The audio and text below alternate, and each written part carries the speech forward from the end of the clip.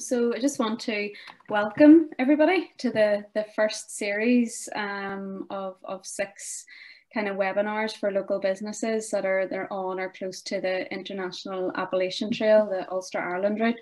So my name is Beverly McGowan and I'm Outdoor Recreation NI's marketing manager, and Outdoor Recreation NI is the organisation who are going to be managing the promotion of the trail through a marketing project that the LAGs and the council areas were successful with funding for. So that's a north-south cooperation project through the Rural Development Programme. So some of you might already know that the actual route itself was launched in August 2013, I think, Inga, is that right?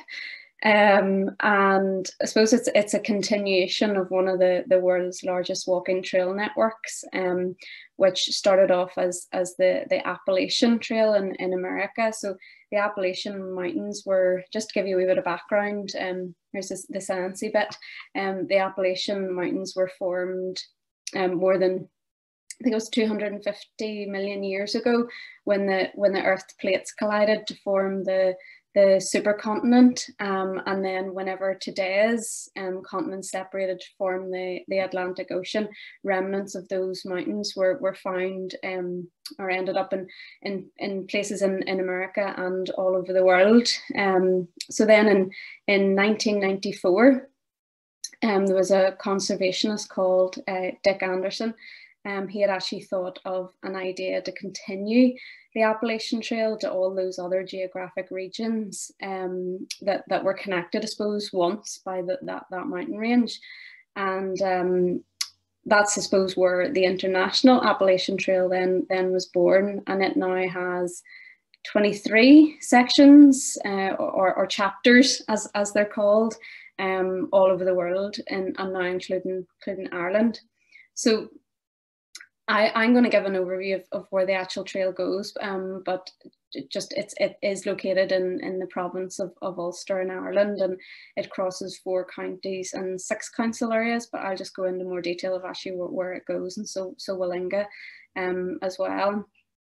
So recently, the trail has been given quite a lot of significant invested through that RDP project.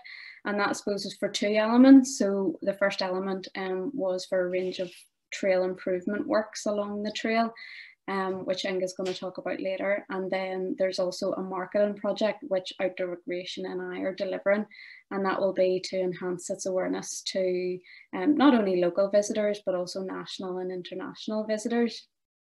So I suppose as part of the marketing project, we're actually, we're developing a new website, we're putting together a trail guide, we're taking, a suite of photography, professional photography along the route and videography, all to prepare for a range of marketing campaigns that we'll be delivering in Ireland and America. And that's why we're getting in touch with local businesses. We're at a stage now where we want to engage with the local businesses on the route to get you involved in those marketing campaigns, and just to go over, what actually that visitor needs and what services they require. So this evening we'll probably go on, hopefully stay on track and go on to about 8:30.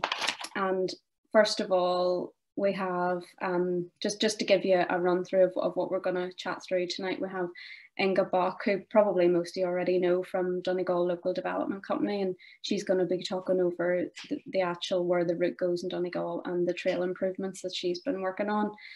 Then I'm going to give a presentation on who we anticipate the visitors to be that are actually going to come and visit the trail, and what services they require and how you guys can actually service those visitors.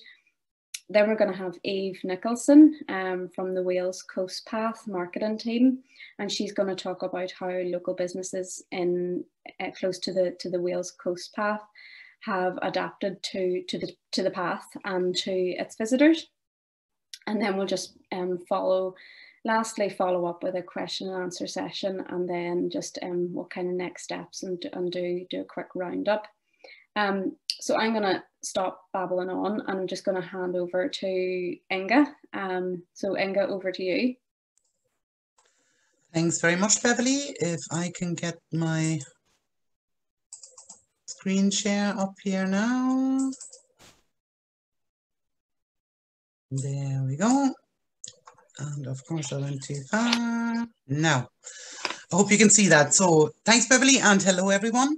My name is Inga Buck. I'm the Rural Recreation Officer for Donegal Local Development Company, or DLDC, and I've been working on the development of the IAT since 2010. DLDC is driving the development of the route in Donegal, and we're partnering with Donegal County Council, UDRAS, as well as communities, businesses and individuals along the route. This is the overview map of the route in Donegal, and I'll tell you about the progress in Donegal so far, and then walk you through the 123 kilometres of trail in about 5 minutes. In Donegal, the trail uses existing routes at Slieve League, at the Tower Loop in Glencolumkill, the Slieve Columkill, the Blue Stack Way and the Legany Loop, and we're connecting them mainly over back roads. There we go. The story of the IAT in Donegal so far. The trail has been on the ground and walkable since 2013.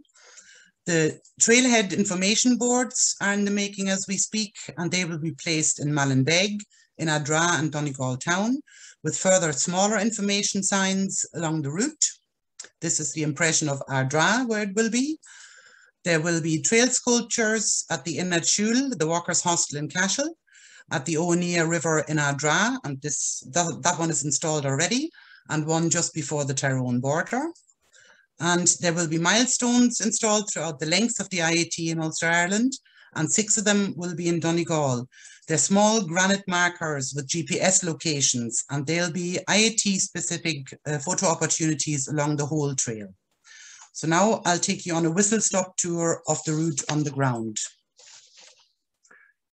There will be information signage at Slieve League, but walkers who are not extremely skilled and self-sufficient have 2 options.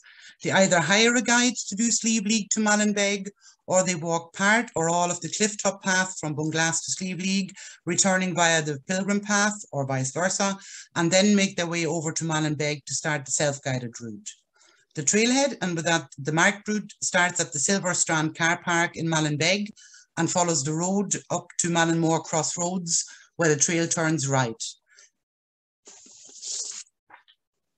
At the old school, I don't know whether you can follow that. I'm literally going along the route, if you can see my pointer as I talk through it. So at the old school, the trail turns up left and follows the old green road to Glencolumkill. It joins the Slieve Columkill to reach Cashel, where it then picks up the Tower Loop up Glenhead, and then rejoins the Slieve Columkill as far as Adra. It goes past the mast and down to Anpert, where it heads inland along the road, and at Largy Brack it goes off-road and goes around the back of Cracuna to merge back on the road and at the quarry, and heads down to Mahara. Still on the road, it heads from Mahara past Asaranka Waterfall, and meeting the main road, it leaves the Slieve Columkill and heads into Adra town. Here it picks up the Blue Stack Way, going out the Port New Road. I can't see here we go, out the Port New Road, and soon turns right and down to the Owania River. That is crossed to the northern shore at Clorn-Conwell. It follows the river, crossing it twice to reach Tullyard. From Tullyard, it leads through the town of Glentees, leaving via the Glen Road and crossing the Owania once more to head south through Minahala and Minawanya and Dibben. And then it crosses the Blue Stacks at the saddle at Cloughmean Hill and descends into Sallows. It goes round Giger Graveyard and through the Land Commission Bog and Owen Boy to leave you at the mouth of the Eglish Valley. It then rises through the Eglish Valley and around Banner Hill to descend down to Loresk, passing Harvey's Point and the Loresk Castle Estate, and over the River Esk at Thrushbank, and where it leaves then the Blue Stack Way to cross the main road at Clare Chapel, and winds its way over the back roads to Acklam Bridge. Here it turns left up to Legany, and at the Hall it joins the Legany Loop up into the Meenadreen Wind Farm, and in there it leaves the loop to head east to meet the border to Tyrone at Kelly's Bridge. And here we leave the walker in the good hands of Derry City and Strabane County Council on their way to Larne. So that's all the route that I have to show you, and I know it was very quick, but just to give you an idea of where it goes. If you have any questions after tonight, please contact either myself or Simon Canning, who's here as well. Big wave, thank you. He's working on the project with me, and our contact details are on the screen there, which just leaves me to say thanks very much for coming with me and to hand you back over to Beverly.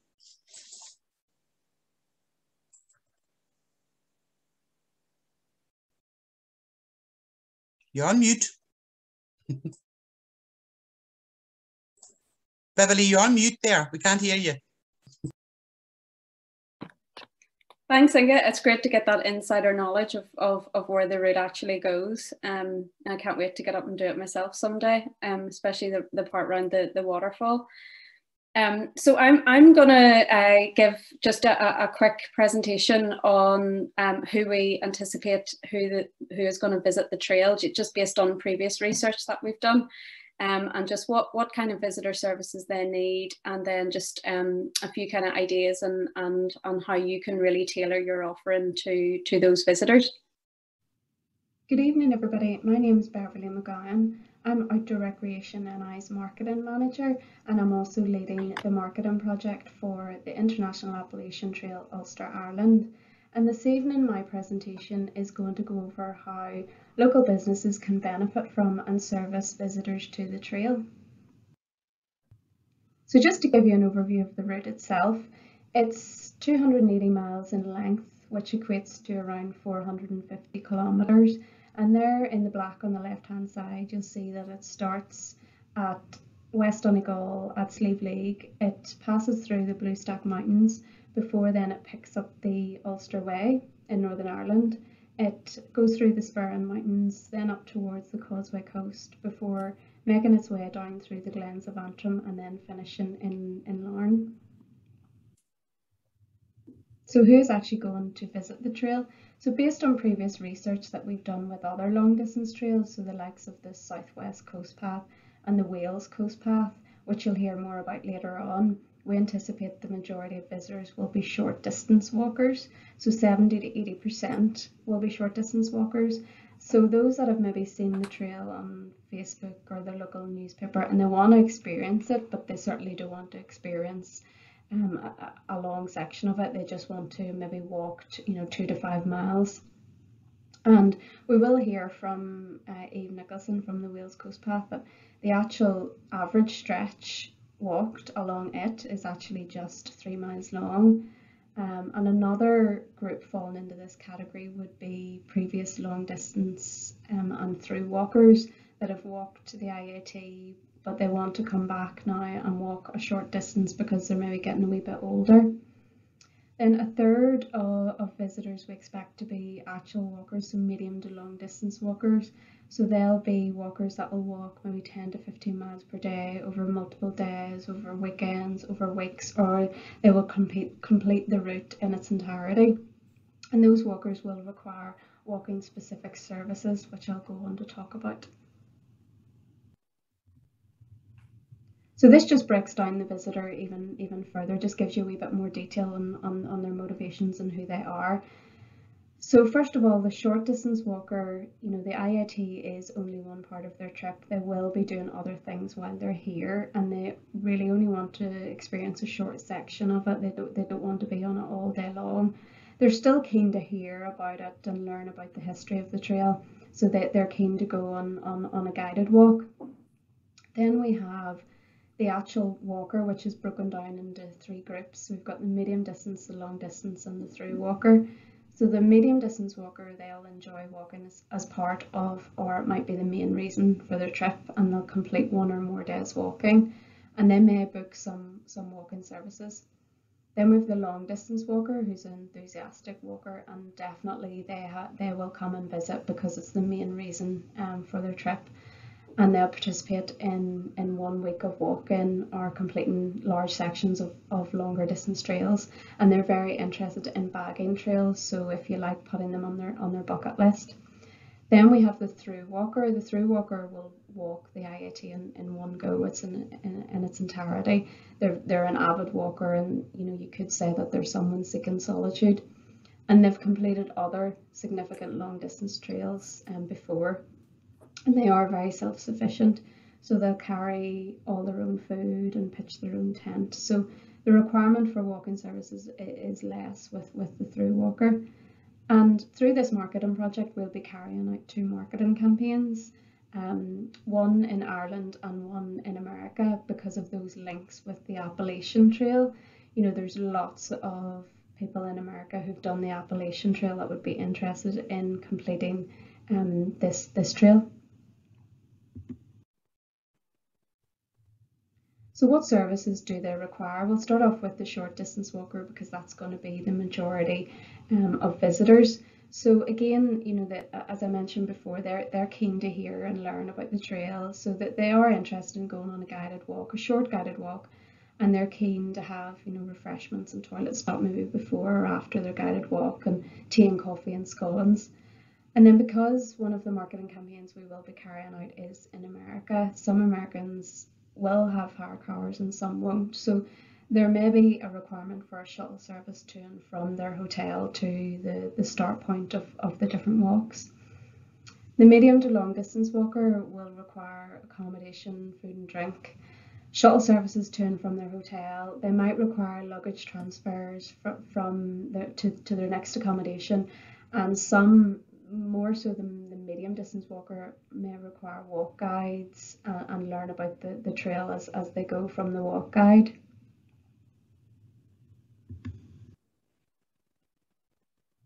So how can local businesses service these walkers?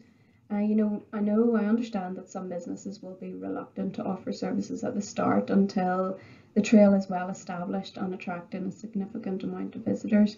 But again, it is like that chicken and egg scenario, that until there's walker services available and packages available, that's what's going to attract more walkers to the trail. So based on who we anticipate that's going to visit the trail, we would recommend that local businesses focus on providing for that short distance walker, because at the end of the day, that's going to be 70 to 80% of visitors. Whether it's offering guided walks, providing storytelling, partnering up with a local cafe to offer tea, coffee and scones before or after the walk, and if you can, provide shuttle services for those that may need to and from their accommodation.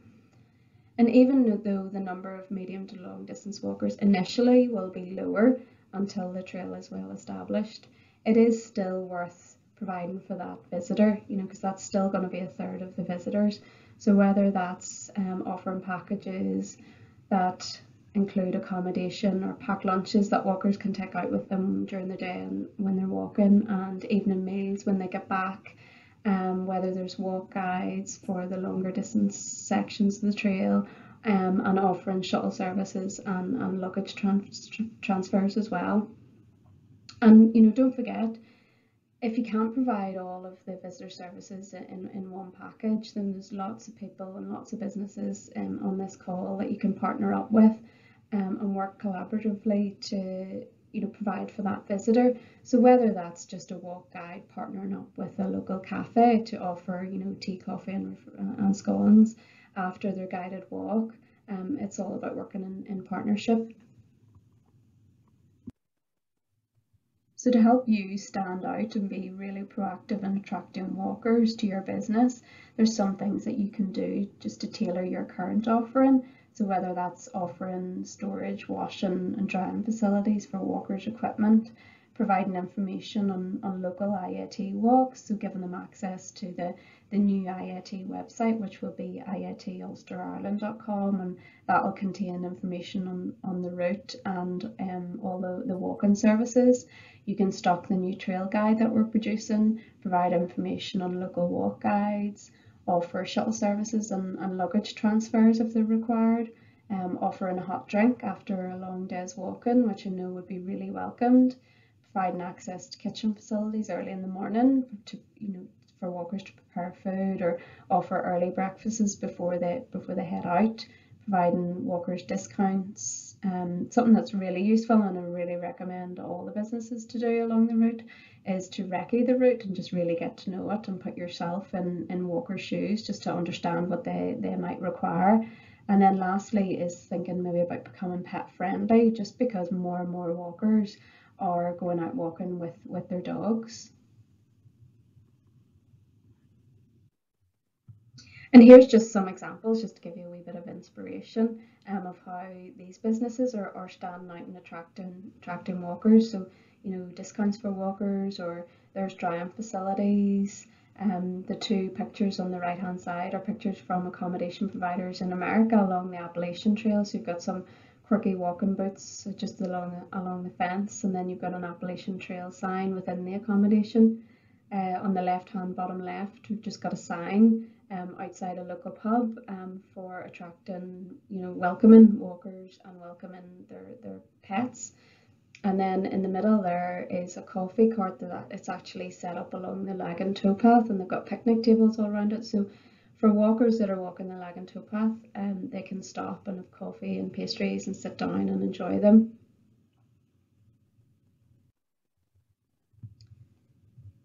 So from October time, Outdoor Recreation and I will be running 3 marketing campaigns that you can get involved in. So we'll be running one in Northern Ireland and Donegal, and we'll be doing launch events, and we'll be using those to kickstart those campaigns. We'll be running a campaign in Ireland, and then we'll be running a campaign in North America, just because of the links with the Appalachian Trail. So in North America, we'll be targeting those people that have walked the Appalachian Trail to come and do the International Appalachian Trail here.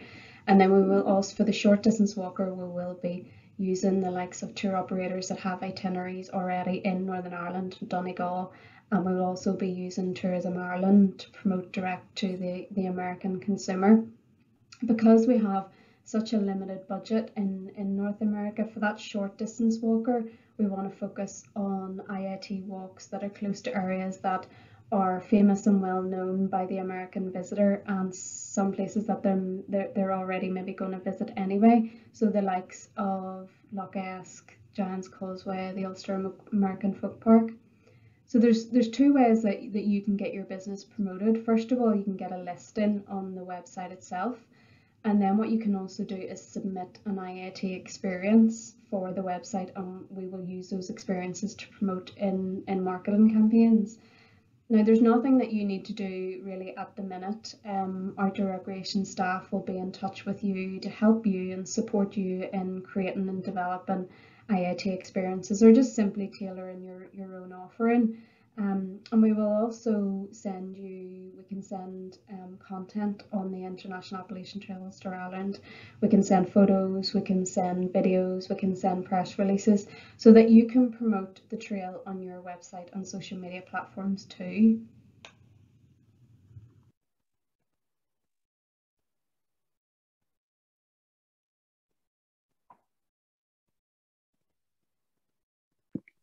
Sorry, I'm just going to kick in here now as a real person talking. So we done an audit of the visitor services along the whole route.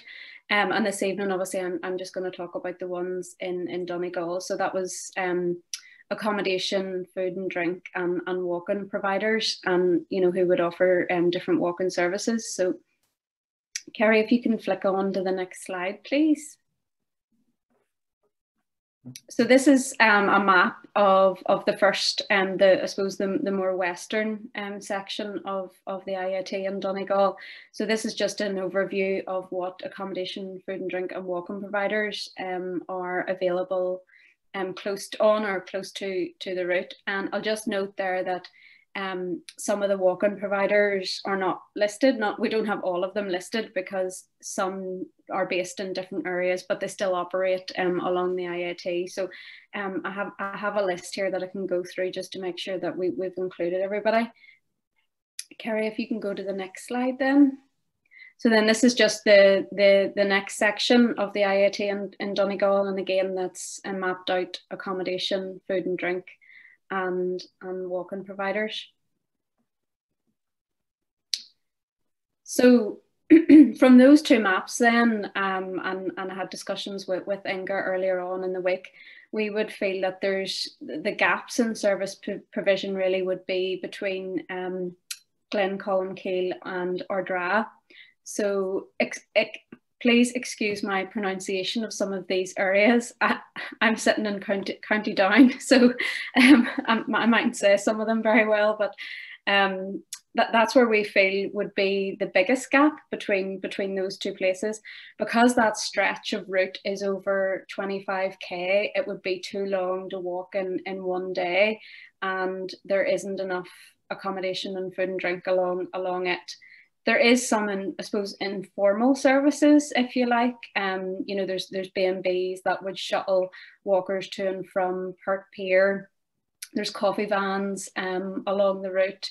There's Airbnbs as well. But again, the problem with Airbnbs a lot of the time is that you have to rent the whole house, which wouldn't really be ideal for walkers. There's a glamping site at Crow Pods, and then there's Pert, maybe Donegal Cottage, if I'm pronouncing it correctly. So the ideal place where we feel that would really welcome additional services is in Macquarie, because it will naturally attract visitors because of the waterfall and the caves. And again, there is Airbnbs in the area, but because you would have to rent the whole house, they're not really ideal for walkers. And then the other stretch where we feel there's some visitor services needed is between Glenties and Loch Esk, and that's mainly food and drink, because that stretch can really be walked in a day. There's less requirement for accommodation, but there's very little places along that way where you can maybe stop and get a cup of tea or go in somewhere for your lunch. So that would be another kind of gap in visitor services that we feel would be greatly welcomed by the visitor to the IAT. I suppose some general kind of observations is, the town's Bunglass has a good range of accommodation and food and drink because of its popularity with Slieve League. And then, Glencolmcille, Ardra and Glenties, those three towns have good provision already in place. And Loch Esk as well also has good provision in place. Walk-in providers, there is a good range of walk-in providers. I know you can't really see probably my slide on the right hand side, but there is a good provision of walk-in providers. You've got, now if there's any here that I haven't included, please just shout. Paddy Clark, Anne Leonard, Bren Whelan, Pat Murphy, Ian Miller, Seamus Dunahan, John McGrory and Sean Mullen, sorry. But if there's any there that anybody else, please feel free to shout if I haven't included you. But we feel that there is a good provision of walking guides in the area. Donegal town is also nearby. It's not actually on the route, but it's nearby and it can be accessed by the Blue Stacks Way, and it also has good good provision accommodation and places to eat and drink. If people are going to be staying there, they can potentially, maybe if there was shuttle services to and from Donegal to the IAT route. And then Kerry, if you just flick on.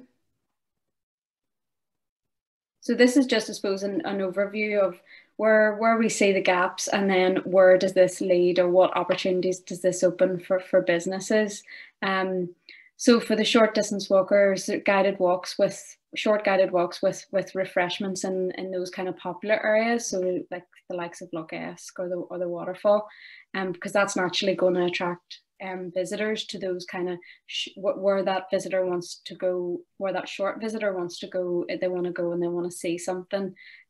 So those two areas would naturally attract visitors. And then we have shuttle services if they're required, again, for that, I suppose, that American visitor that maybe hasn't hired a car, and they do require shuttles to and from their hotel. The medium and long distance walkers, so this this section of the trail is a good starting point. So there's maybe opportunities to offer transfers to and from airports and ferries. And then you've got the walker packages. So whether that's accommodation, food and drink, and packed lunches and shuttle services and luggage transfers. Accommodation and food and drink between those two gaps. So I've already went over that, on food and drink opportunities between Glenties and Lough Esk.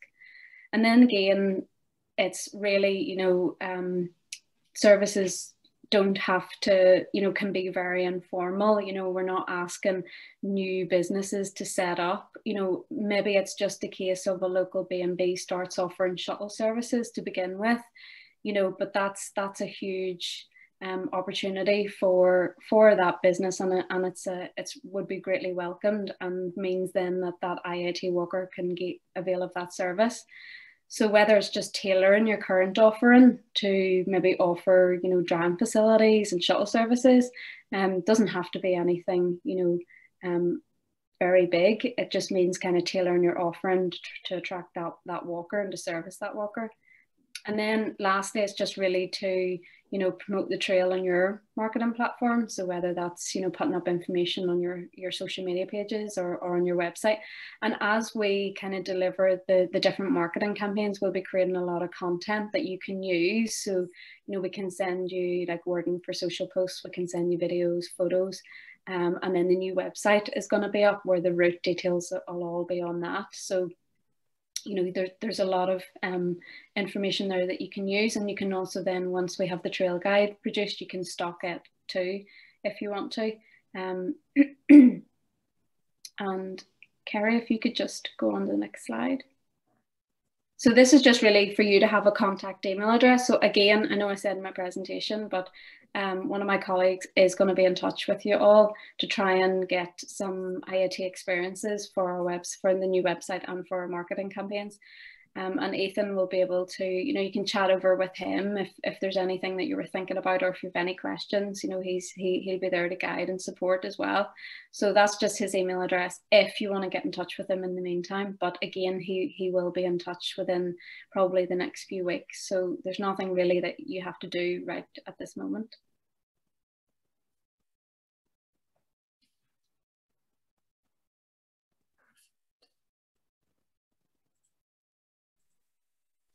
So that's everything from me. I'm just going to hand you straight over to Eve Nicholson, and she is from the Wales Coast Path marketing team, and she's just going to go over how local businesses in close to the route have adapted for the trail and for the visitors that visit that trail.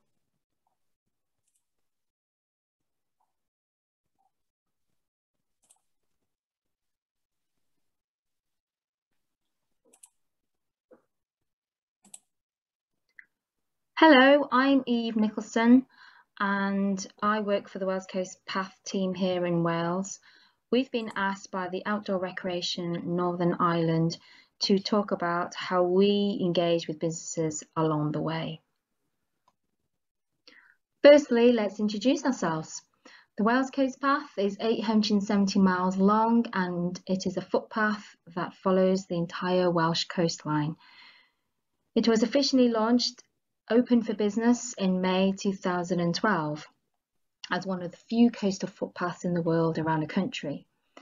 We do a variety of business to business and business to consumer marketing activities, and we work very closely with Visit Wales, which is the tourism arm of Welsh Government, and Welsh Government, who are the funders of the path. We have a dedicated team of path officers covering all of those marketing sectors that you see on the image, as well as a small marketing team. If you have time, there is a video there which is basically an overview of what the path means to different people through drone footage and interviews. The path also incorporates some well-used and existing walking routes that were already marketed as coastal walking routes, such as the Isle of Anglesey in North Wales, Ceredigion in Midwest, and it also includes the Pembrokeshire Coast Path in the west, which is already part of the Appalachian Trail. So who are our target audiences? So when I was thinking about who we actually target, I was thinking of the types of behaviours and kind of the trends that our audiences display on our social media, and also the people who we've met along the way on the path. And these are the kind of traits that really spring to mind. So we have those who are adventurous, who already know about the path, and they're all very enthusiastic walkers anyway. They tend to want to through hike or walk the path over a long period of time, and some do it over 5, 6, 7 years, so there's lots of repeat visits. We have those who are just find out about the path and they are seeking more information, they're enthusiastic with the information they have to hand, and they just want to start walking it. Then we have those new audiences who have yet to discover the Wales Coast Path, and recently new audiences for us have been the Welsh youth movement. So we've been working with the IAT, which is the National Voluntary Youth Organisation here in Wales, as well as the Brownies, and also the National Churches Trust. We also market to coastal accommodation providers, such as those B&Bs, those campsites and hotels along the path. The travel trade, tour operators and travel agents with Visit Wales, and also coastal businesses, which may be cafes, shops, kiosks, that really make walking the path an experience. So those are the people who we market to on a B2B basis. So here are some key audience insights into our customers. Our 2015 visitor survey found that there was a nearly equal split between male and female visitors, and the average age of 53 years old. This is actually in reverse to what's on our social media following. On Facebook in particular, we have more females, but same age range. So that's quite an interesting observation. 59% of the Wales Coast Path walkers who were included in the survey actually resided in Wales, but there was also a large proportion of walkers from the North West England, South West Wales and the Midlands.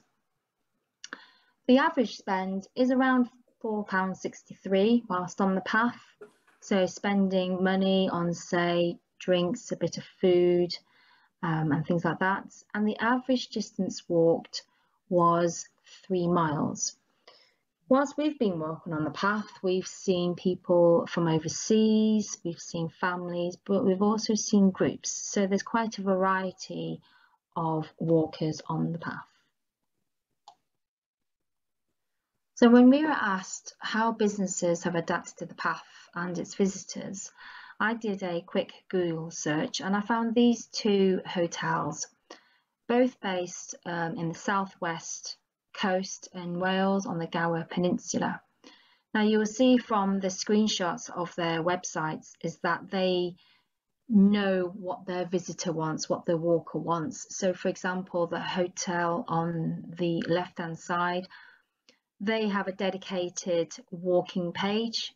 They offer walking itineraries to take away, but they also offer facilities aimed at walkers specifically.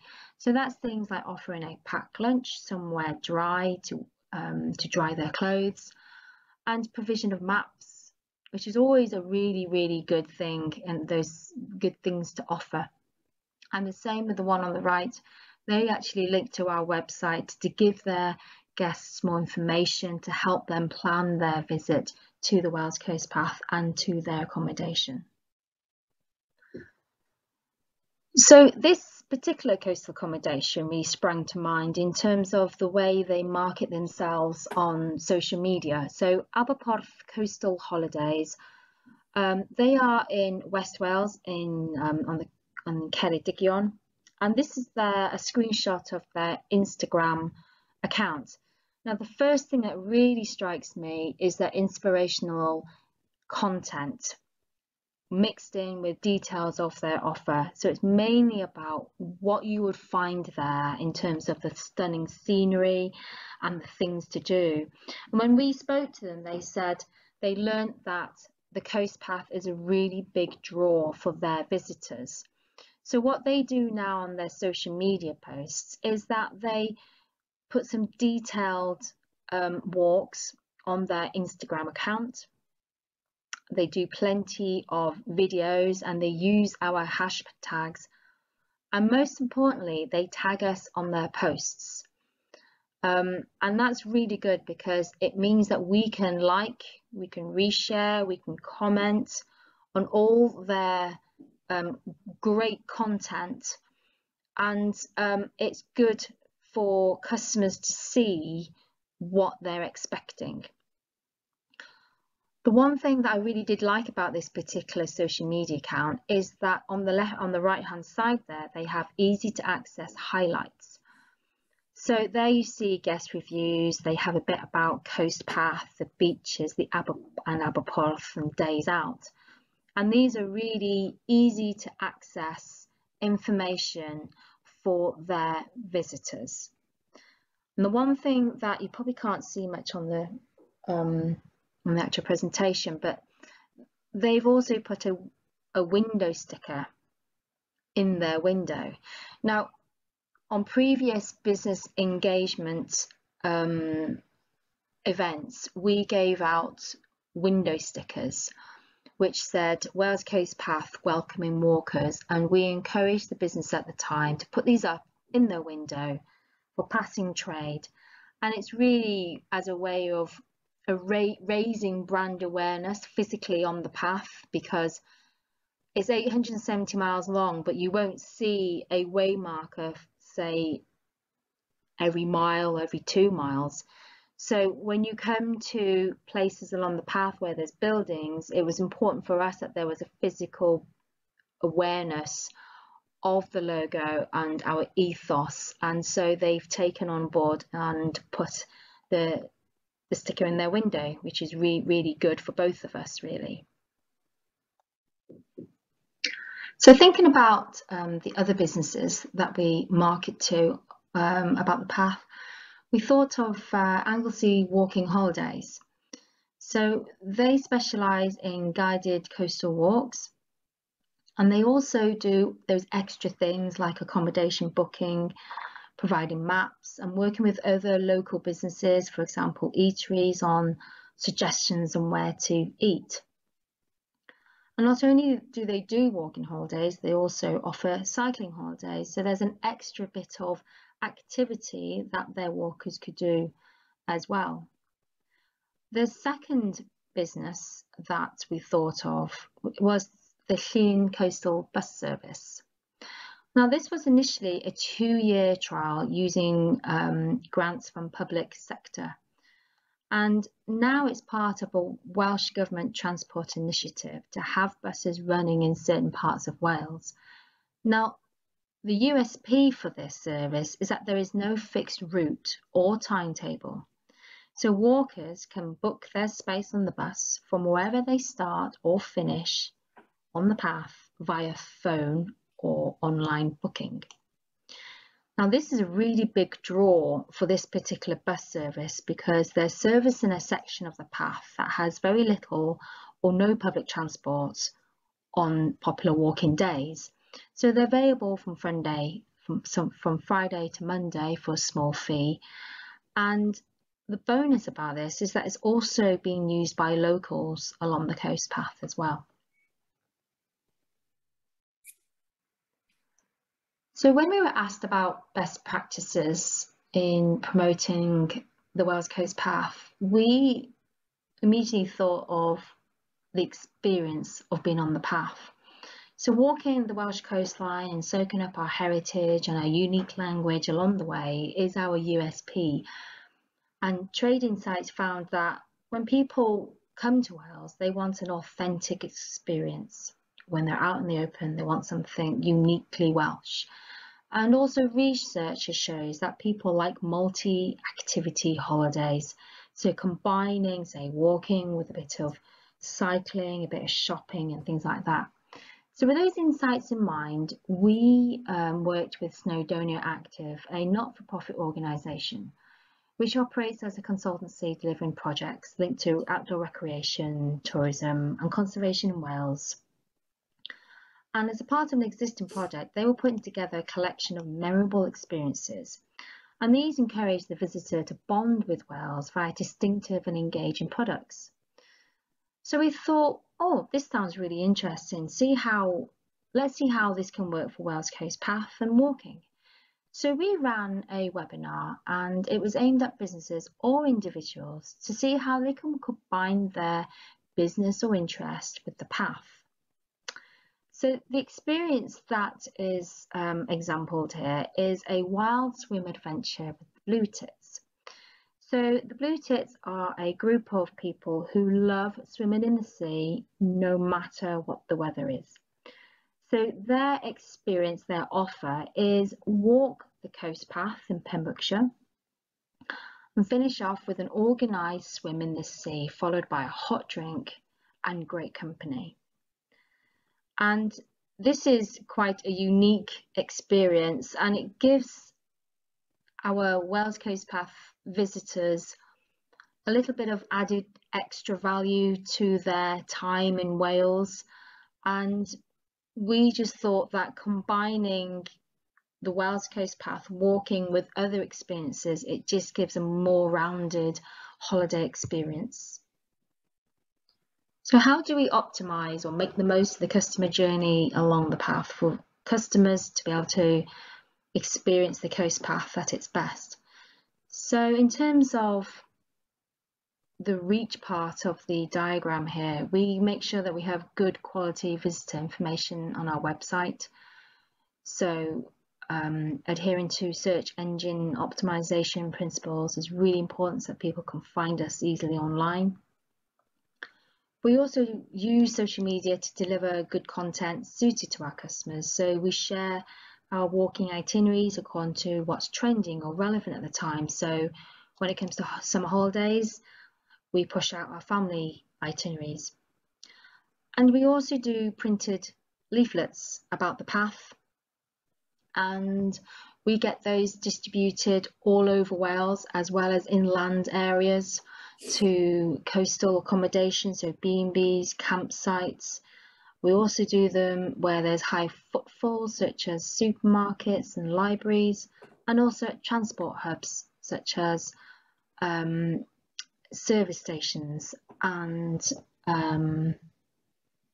key areas where people enter Wales. We try and get people to act upon our marketing efforts. So for example, we encourage people to join our Facebook community group, and this has been extremely popular during the summer where people were doing staycations because of the pandemic.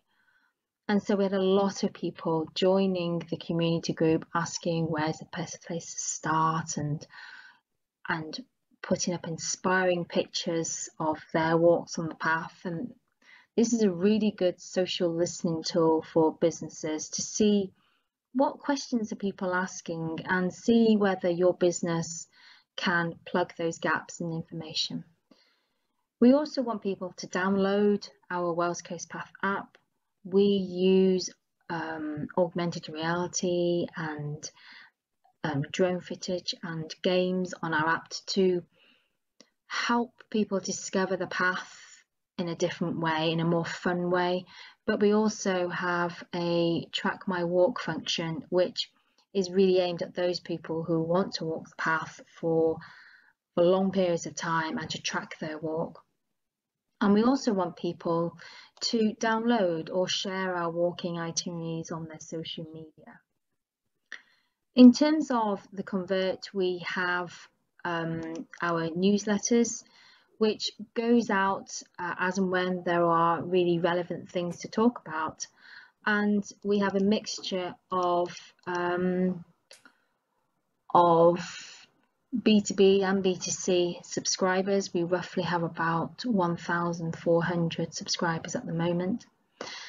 Each newsletter has a bit of stuff about current work and forward look, and it links to our marketing toolkits where appropriate. So these are really good also kind of things to catch up on so that you know where we're going with our marketing and promotional activity. We want to engage with people on the path, so we definitely encourage user-generated content by sharing and commenting and liking. And with the Aberporth Coastal Holidays social media account on Instagram, that's a prime example of really using good imagery of where you are on the path to inspire, enthuse, and help people discover a different part of the Wales Coast Path. We also do live streams on Twitter, Facebook, and Instagram where possible. Again, that real life feed is really engaging and it can be easily shared on social media channels. So how do we help businesses optimize the path? Well, we have developed a series of marketing toolkits. So the one on the far left is a marketing toolkit designed at any coastal businesses.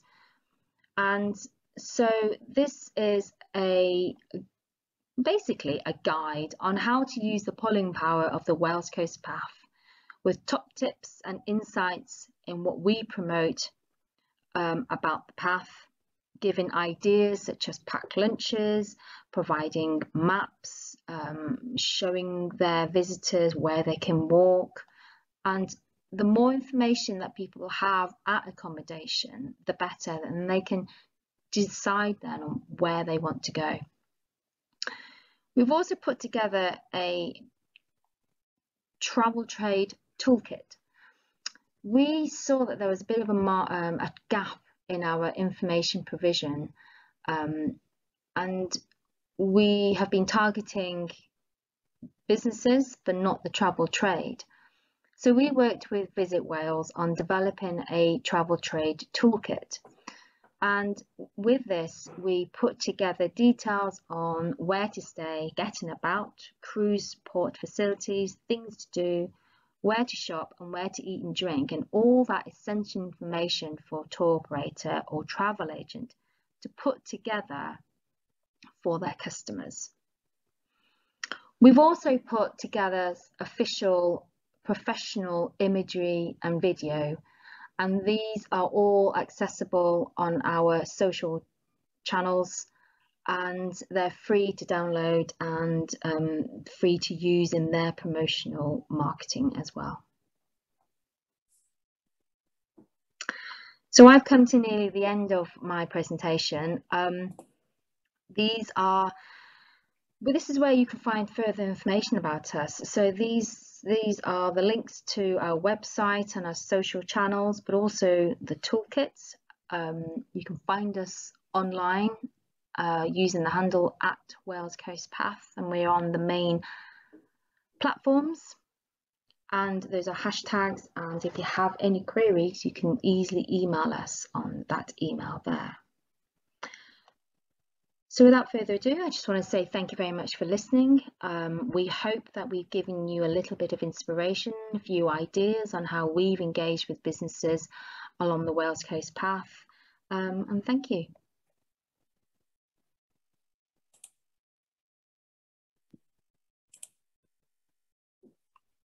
That was really informative presentation from Eve Nicholson.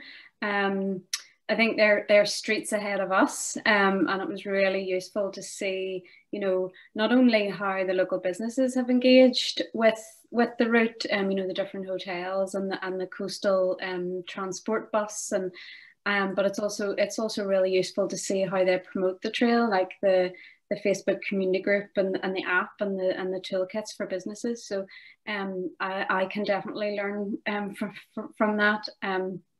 So what I'm going to do, that's the end of the presentations. I'm going to open up just quickly. Hopefully it'll not take too long. We're going to hopefully that's given you some food for thought. You know, now you know where the route is, what kind of visitor is going to come to the trail, what that visitor needs, what, you know, how you can maybe service those visitors. You know, we've listened to a real life case study from elsewhere who has a similar type of visitor as well. So if anybody has any questions, please feel free. Now there's myself and there's Inga here. I don't think Eve Nicholson isn't here tonight, but you know, if there's any questions that you do have for her, like, we can certainly forward them on. So if anybody has any questions.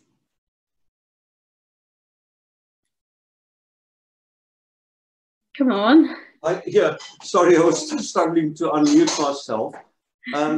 I have a B&B right at the end of stage 1 and the beginning of stage 2 of the IAT. And sorry, let me just close the door here. And one of the problems that people have with the first stage of the route is that there's no markings. The route is not marked coming off Sleeve League down to Melonmore and Silver Strand. Inga mentioned something about that. We really need to try and mark it. I don't know what the issue is. I tell you what the issue is, Leon. I can fill in there. That section, Leon, will never be a path. Not in the foreseeable future anyway. There's every designation that Europe has to offer is slapped onto it. The terrain is quite dangerous, and there's too much that can go wrong if you take a hiker, a walker that isn't really self-sufficient, that can't read maps and read the terrain from a map and has a compass and knows how to look after themselves. That's why we're saying, look, at that section is for people who are either through hikers, who plan their own routes in other countries and all of that from maps and can read that, or you take a guide. Or, as I said, Leon, the idea really for the occasional walker is they might do the pilgrim path at Sleeve League, or they just go over to Bunglass and do the cliff top or a little bit of that, and then transfer over to Mananbeg and start the route proper there. It would be too dangerous, and really and truly I'm working quite a bit with Mountain Rescue in Donegal, and I really don't want to put any more on them than they have on their plate already. So that's the main reason for that, Leon. Okay, yeah. Yeah, because I do transport people from Bunglass back here, and then they do stage 2, they go down to port, and I fetch them from port back here for accommodation because there's nothing there, and then drop them next day at port again. That's brilliant. Yeah, excellent. Okay, thank you. Now, that was my only question, because I have had people say they can't find the path. They don't know, they get lost, which I think might be more dangerous than them not doing it. To be honest, Leon, we're after ordering signage and all of that. So there will be signage to tell people exactly what they find, and they will be told that there is no path for that stretch. Yeah. And that it's dangerous to go further if you don't know what you're doing. That would be a good idea, yeah. Thank you. And what I'll just take a note here as well, that, you know, we need to communicate that clearly within any kind of marketing campaigns or social posts, or even on the website as well. So Inga, if you could maybe provide me with just like actual details on that, like start and end, or some wording, or I can phone you at some stage and get that. It's just so that we're communicating that really clearly. Either you're experienced or you take a guide for that section.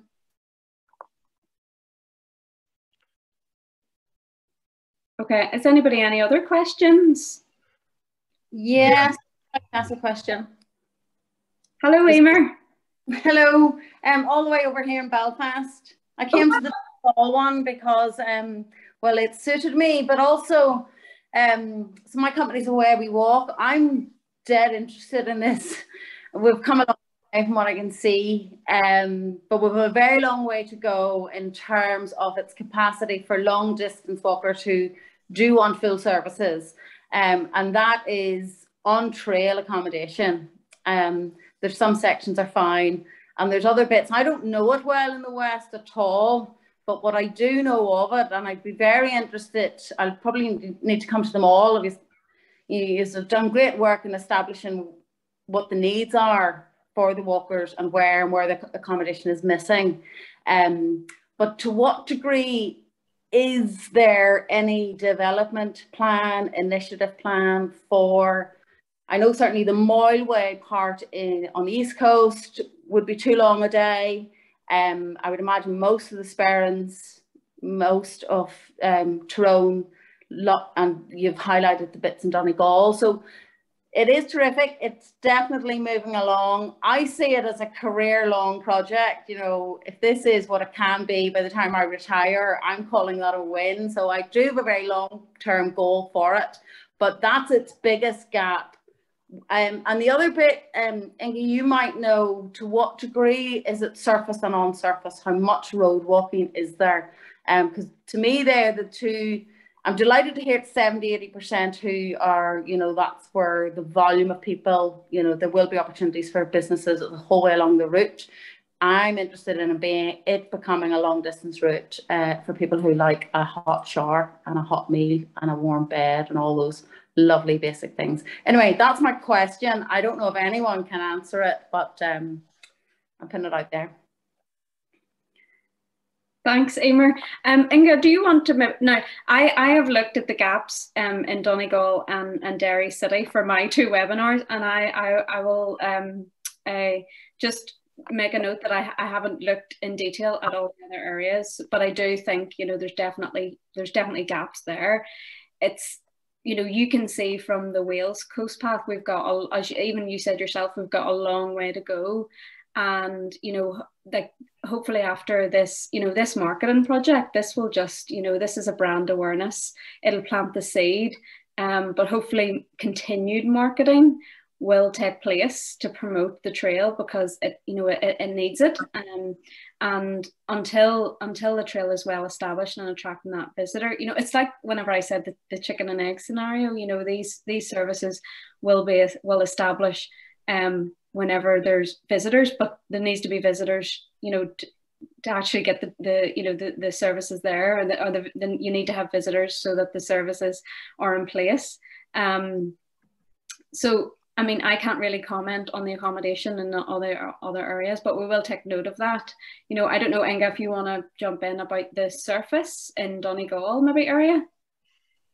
Well, yeah, I think. Oh, sorry. Sorry, Leon.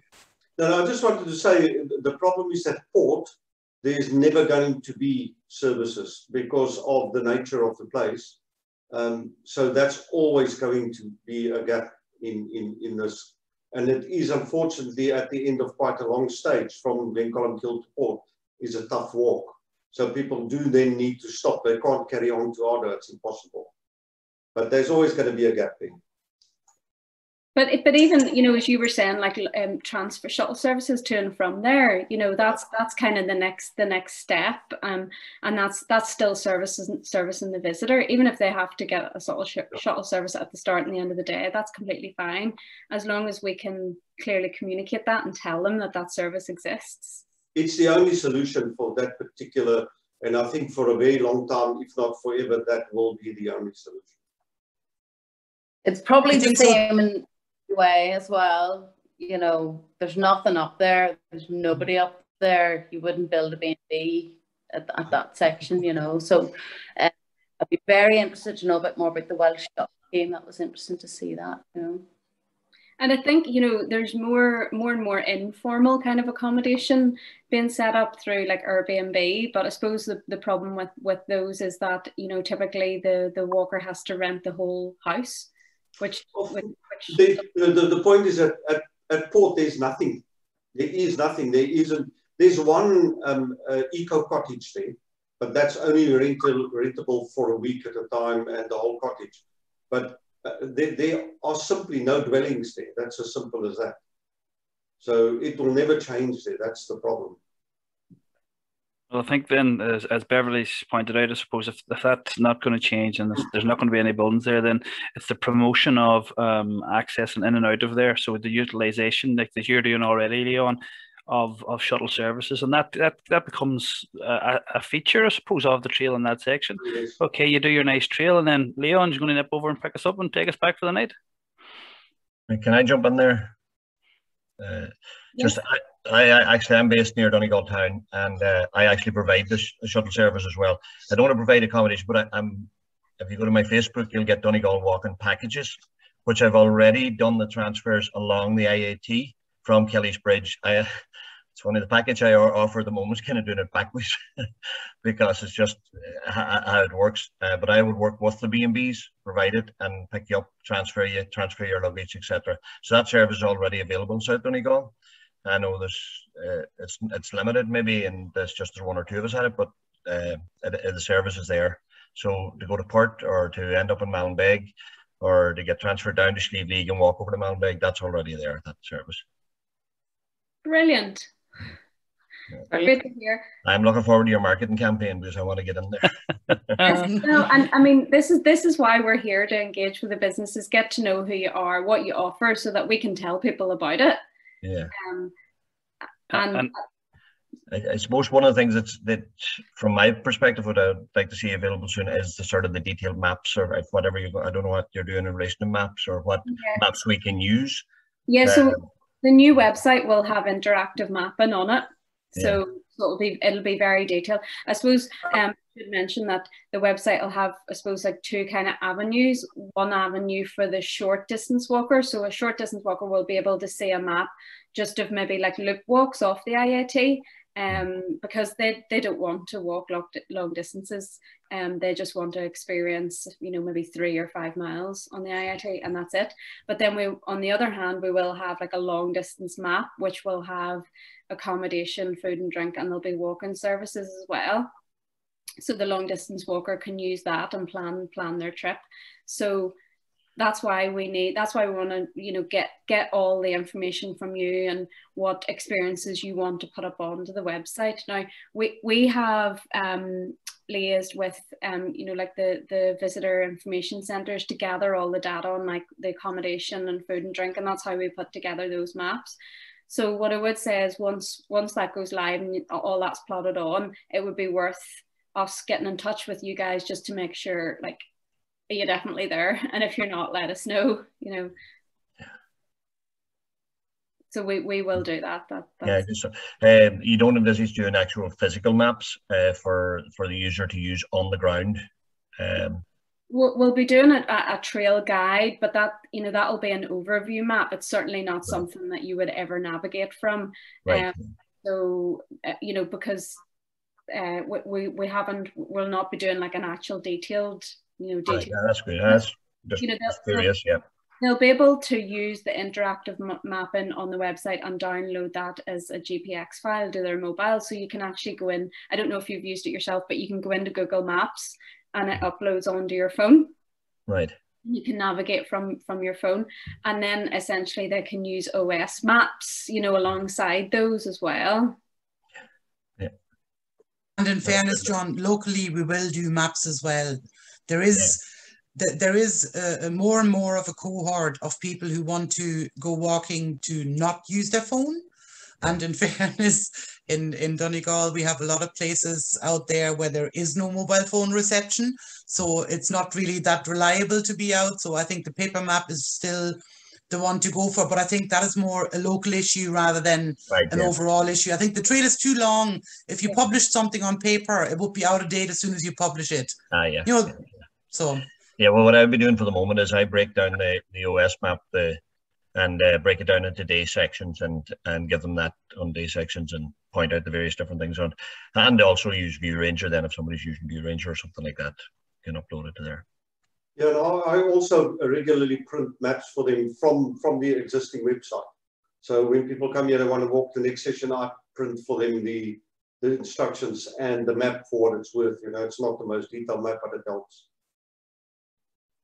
And seriously, Leon, as soon as we have that website up, whatever businesses will be on that, whatever we'll be doing, definitely here in Donegal, whatever we're doing, we'll be going out to all those businesses who are registered with it. Yeah. Like this is a two-way thing. Yes, we're trying to promote it to the businesses and also promote it to the walkers, which then helps the businesses and helps the path to grow. So that's the idea. And this path is amazing. I sent somebody up the path the other day. They said as they cross over and they could see the Glen Valley. They got stuck there for an hour and a half. They couldn't move. We don't want that.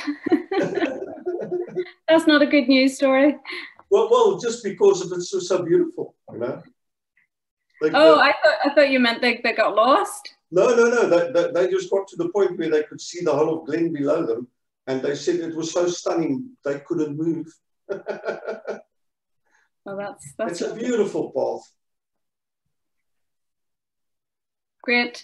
Well, what this has been recorded, so you might want to watch it over again or not, but we will circulate it. And what we'll also do then is we will be in touch to gather your details of just what you provide, maybe experiences that you want to submit onto the website and into the marketing campaigns, and just to make sure that you are listed on our website. So we will be in touch with you. So you don't really have to do anything until we get in touch with you. But I just want to make sure that we've captured everyone. And then once there'll be a series of launches probably in around next month, and that's whenever we can kickstart the actual marketing once we launch, the new website and the capital works that Inga was talking about. And we can also then send you, we've taken quite a few videos of the area, and we've been out in 6 days photography. So we've got, quite a lot of content there that we can also share with you, so you can promote that on your channels as well. So if anybody doesn't have any further questions, I'm happy to let you all go. And just sorry, Kevin here. Sorry, I'm working here at the minute, so it might be a bit of an echo in the background. No, just I noticed just when you're sorry, I'm going to try to get rid of this echo. I noticed when you listed walking providers that my name wasn't up there, even though I thought I'd registered with Inga last year, who was walking the Wildside. And I actually do the walks the whole way from Slieve League, which I've done the Appalachian Trail walk maybe 2-3 years ago. And I've been doing that walk for the last maybe up to 20 years from Slieve League to Ardra and into Atlantis. Okay, well here I just noticed that the name wasn't up there when. What do you think about that? So it's Kevin McGuire from where was it? I'm sure we have probably listed. Ardra. Yeah, Inga, I met you a good few times. No, just we were chatting before. Sorry, I'm in the gym. No, you're okay. Good on. What's no, it's just because I'd registered. Walking the Wildside was the name of the company. Okay, great. Thanks. That should be on the list, Beverly. He's definitely on the list. Oh, that's okay. Then you'll definitely be on the website if you're on the list. So, apologies. I just perfect. Mention it. That's okay. That's 100%. Hello, how are you doing? It's Michael Galler here. I set up a business this year, surf school. So I'm just after I'm just on the very start of it, So it's around the Atlantis, Ardra, Portneuf area. So that's where I'm at. Thanks for the meeting anyway. It's good to see you all. Yeah. Thanks, Michael. And it's something maybe, I know we were listening there in the Wales from Eve that she was saying that some walkers are keen to do multi-activities. So, if have you ever thought about maybe partnering up with some of the walk guides so that whenever they finish their walk on the IAT that they maybe go for a surfing session? Oh yeah, definitely. Yeah. That's what I'm planning on doing. So great. Yeah. Well, that's something that we could certainly promote on the website and through the marketing campaigns, because that would be really welcomed and unique and different. Yeah. Oh yeah, that's no better way to ease off those walked off legs by just getting in and relaxing in some. People put sea salt in their bath. Why not just get into the sea? Oh yeah, that's it. Yeah. So there's certainly there's linkages within not only walking but all forms of tourism, and having that offering around that area, it certainly would be helpful to develop that further as well. So yeah, good to see you here. Yeah. Thanks. Yeah.